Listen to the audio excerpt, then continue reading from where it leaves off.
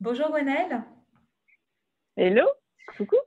Coucou. Donc nous faisons partie toutes les deux de l'organisme Oya Formation. C'est un organisme de formation pour professionnels de santé et de relations d'aide que nous avons créé il y a un petit peu plus de 3 ans. Nous sommes toutes les deux psychologues et aujourd'hui j'ai envie de t'interviewer en quelques minutes pour que tu nous présentes ton premier livre qui vient de sortir. Oui, Voilà. oui. Est-ce que déjà tu veux bien peut-être dire 2 mots sur toi, sur qui tu es pour les personnes qui ne te connaissent pas Mm, encore? mm. Donc, je m'appelle Gwenaëlle PERSIAUX, je suis donc, psychologue clinicienne. J'ai fait la fac de Paris 8 suite à une reconversion, parce qu'initialement, j'avais fait autre chose, une toute autre carrière. Et je travaille donc entre l'hôpital, au CHU de Saint-Étienne en psychiatrie, un peu de libéral et puis beaucoup de formation avec toi. Voilà, et je m'intéresse à diverses questions et notamment à l'attachement. Ok. D'où ce premier-né pour moi qui a été publié donc, un peu plus tard que la semaine dernière. Donc, je suis contente de pouvoir en parler. C'est ça. Donc en février 2021, première publication de ton livre. Ok. Est-ce que tu peux nous dire d'où est venue cette idée? Depuis quand tu penses à l'écriture de ce livre? Parce que j'imagine que ça doit demander beaucoup de réflexion au préalable. Donc, le titre du bouquin, c'est Guérir des blessures d'attachement chez Eyrolles. Et c'est un livre dont le contenu, effectivement, m'habitait depuis longtemps. Ça fait quand même pas mal d'années que je m'intéresse à l'attachement. Je me suis intéressée assez rapidement à l'attachement à partir du moment où je suis devenue psychologue. D'abord pour mes patients, puis aussi assez vite pour moi, parce que je me suis rendu compte que ça répondait à beaucoup de mes propres questions, en fait, par rapport à ma trajectoire, par rapport à mes soucis du présent qui n'étaient pas encore résolus. Et donc, assez vite, j'ai trouvé dans cette théorie de l'attachement des choses intéressantes à communiquer autour de moi, et donc prioritairement à mes patients. Et à force d'en parler à l'oral, de séance en séance, ou lors de mes formations ou d'interventions orales en tout cas, je me suis dit que le faire par écrit, ça pouvait être chouette, puisque voilà, y a des gens qui ont aussi cet accès aux informations par l'écrit, c'est important, et puis aussi que ça permet de toucher plus de monde. Donc, je l'ai eu dans la tête assez longtemps, jusqu'au jour où c'était à l'automne 2019, donc il y a un peu plus d'1 an, où j'ai commencé à poser ça sur papier. Puis c'est venu assez vite puisque j'en parlais tellement souvent que ça a pu se coucher sur le papier, avec notamment l'idée vraiment d'expliquer et de donner des pistes en fait. En fait, de répondre aux questions de mes patients à l'oral, qui me disaient, OK, tout ça c'est bien, j'ai compris, mon style d'attachement, tout ça, mais so what maintenant, quoi. Ok, voilà. D'accord. Du coup, à qui est-ce que ce livre s'adresse? Qui est-ce qui peut le lire? Ça va être intelligible par qui? En fait, c'est vraiment un bouquin grand public. L'édition Eyrolles Bien-être, la collection Bien-être chez Eyrolles, c'est vraiment pour tout le monde, et je l'ai écrit vraiment de cette manière-là.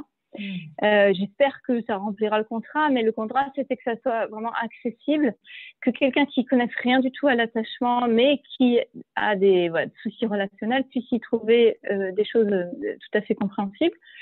Et je pense que ça s'adresse aussi à nous, les thérapeutes, les soignants. Il faut savoir que la théorie de l'attachement, elle n'est pas encore si connue, ça l'est quand même de plus en plus, mais selon la formation qu'on a fait, ça reste parfois à un niveau un peu superficiel. Donc, je sais qu'il y a des soignants qui s'intéressent à ça et qui aimeraient bien aussi avoir des clés peut-être un peu plus précises, et surtout de l'utiliser auprès de leurs patients. Okay. Voilà, donc ça s'adresse au grand public, mais aussi, je pense, aux collègues thérapeutes pour transmettre. Oui, d'accord, très bien. Est-ce que tu peux nous dire, sans dévoiler le contenu, mais en gros, quelles sont les différentes choses que tu abordes dans le livre? Qu'est-ce qu'on va y trouver? Alors, il y a toute une grande partie qui redonne les bases de l'attachement. Donc, ça, c'est vraiment la théorie de l'attachement selon ses précurseurs, Bowlby, Ainsworth et les autres.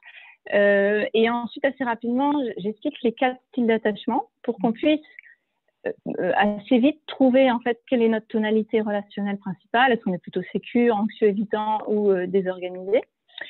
Avec pas mal d'illustrations cliniques, en fait, enfin cliniques, des illustrations de vie, on va dire plus simplement, des histoires de vie, pour qu'on puisse aussi faire écho à notre propre expérience. J'ai mis aussi un petit questionnaire, un auto-questionnaire qui permet d'affiner ce qu'on pressent. Ça, on va dire que c'est la moitié du livre, et l'autre moitié, c'est plutôt des pistes, en fait, des pistes pour aller mieux, donc des pistes qui sont autour des grands axes de sécurisation de l'attachement, selon moi, à savoir ce que j'appelle les engagements narcissiques. Donc, c'est d'abord trouver un endroit de sa vie, un espace où on va pouvoir réparer nos failles narcissiques et on va pouvoir réussir, en fait. Donc ça, c'est pour moi un pilier important, et je me base notamment sur tout le travail de Fabrice Midal, que je trouve formidable, hein, qui revisite le concept du narcissisme. Ensuite, je parle bien sûr du travail sur soi, évidemment, hein, le travail thérapeutique, mais qui peut aussi être de l'introspection, hein, sans forcément aller voir un thérapeute.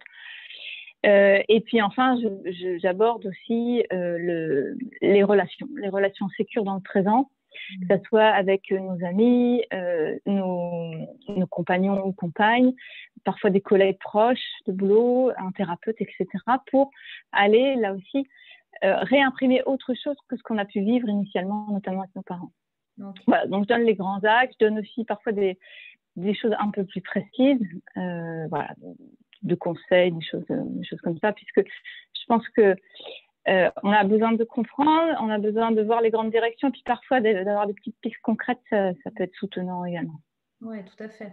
Bon, et en tout cas, pour l'avoir lu avec beaucoup d'attention, je trouve que c'est des notions qui sont certes complexes, mais que tu rends très intelligibles.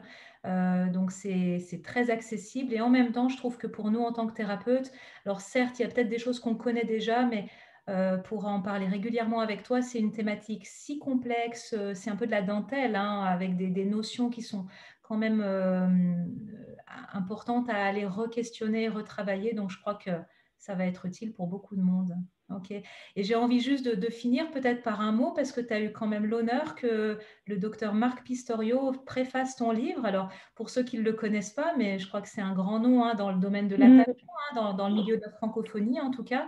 Qu'est-ce que tu as ressenti quand il a accepté de préfacer ton livre?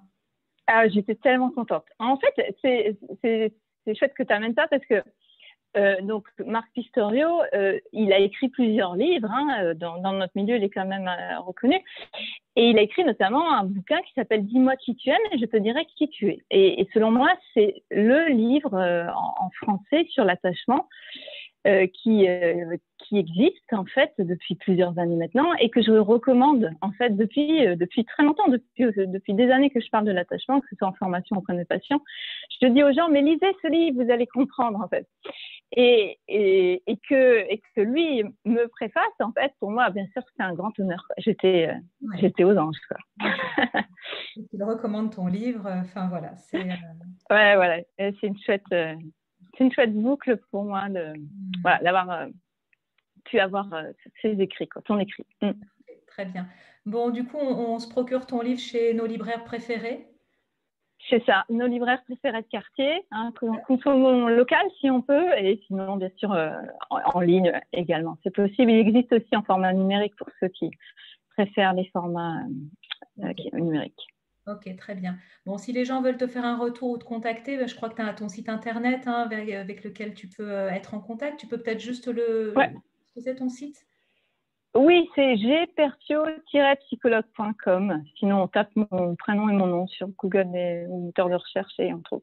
Très bien, super. Bon, merci Gwenaëlle de nous avoir présenté en tout cas ton ouvrage, et puis j'espère qu'il y a beaucoup de gens qui vont pouvoir aller glaner ces informations précieuses et mieux comprendre. Merci à toi. À très bientôt. Ciao.